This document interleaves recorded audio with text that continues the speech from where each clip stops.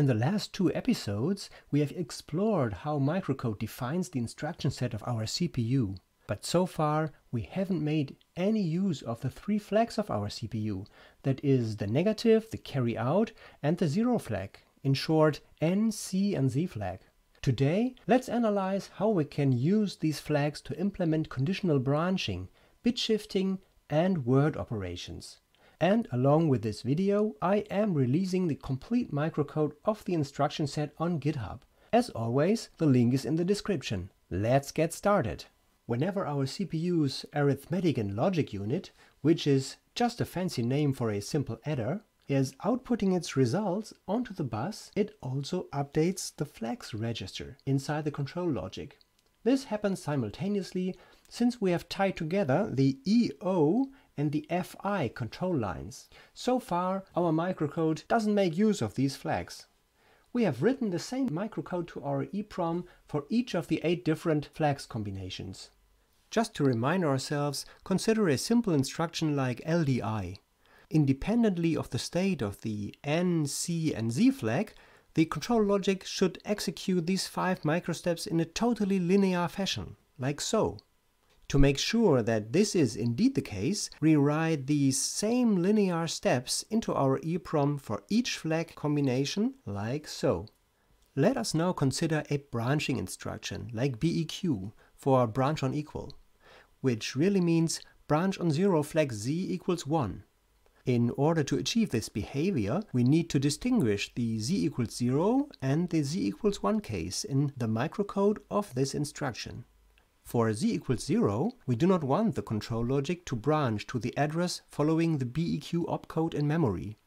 Thus we simply increment the program counter twice with count enable memory enable and end the instruction. But if Z equals 1, BEQ should behave exactly like a jump to address instruction, JPA, we have already discussed. So that's really all there is to conditional branches. The same technique can be used to implement Veriz bit shifting operations on our simple adder. Bit shifting is really important since it paves the way to multiplication and division. Left shifting and right shifting is equal to multiplying by 2 and dividing by 2, respectively.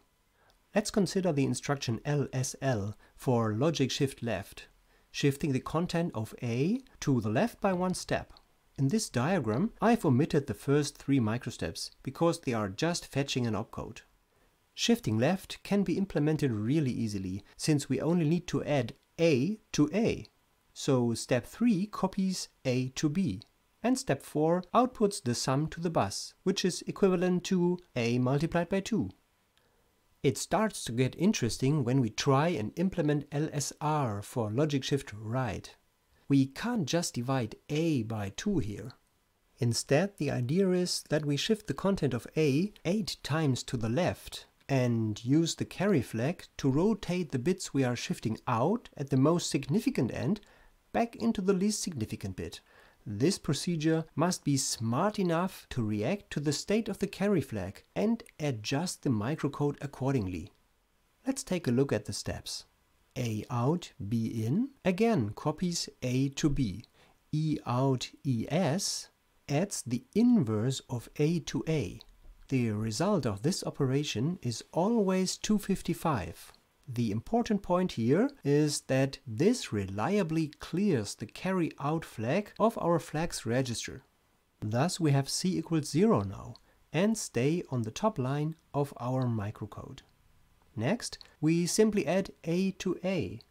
Now it's getting interesting. In case we don't have an overflow, C remains 0 and we perform the same step as before. But if we had an overflow condition with C equals 1, we would execute a different path as indicated by the bottom arrow. If we repeat this operation 8 times, we end up with the desired result. As an example, let's consider a concrete value in A. After the first step, we have shifted everything to the left. Note that we didn't get an overflow yet. But with the next step, we have shifted a 1 into the carry flag and will execute not only an add A to A in the next step, but we will also be adding 1 via the carry in line EC. Next we have c equals 1 again.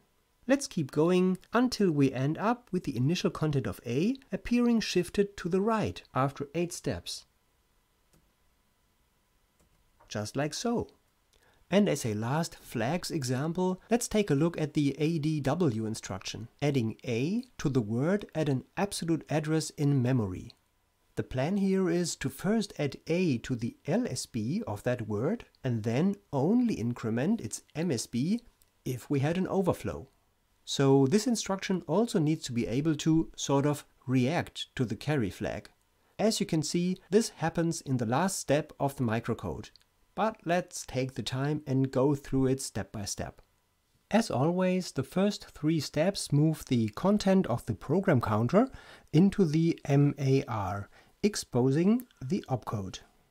Ramout instruction in count enable moves this opcode into our instruction register and increments the program counter and the MAR, exposing the LSB of our target address. The next 3 steps move this target address into the MAR so that now we can access the words LSB, like so. The steps 6 and 7 move this value up into the B register, add it to A and store the result back into memory. Note that now the carry flag contains the overflow information. And on step 8 we increment our MAR to expose the word MSB and also load the value -1 into the B register. Next we move this word MSB into A. Now we are ready to do nothing if c equals 0, or if c equals 1 we add 1 and write back the result into RAM. This is it. We could go on and consider the entire instruction set now, but I really just wanted to give you a general overview of the relevant ideas so you can further explore the microcode by yourself if you are interested in a specific instruction.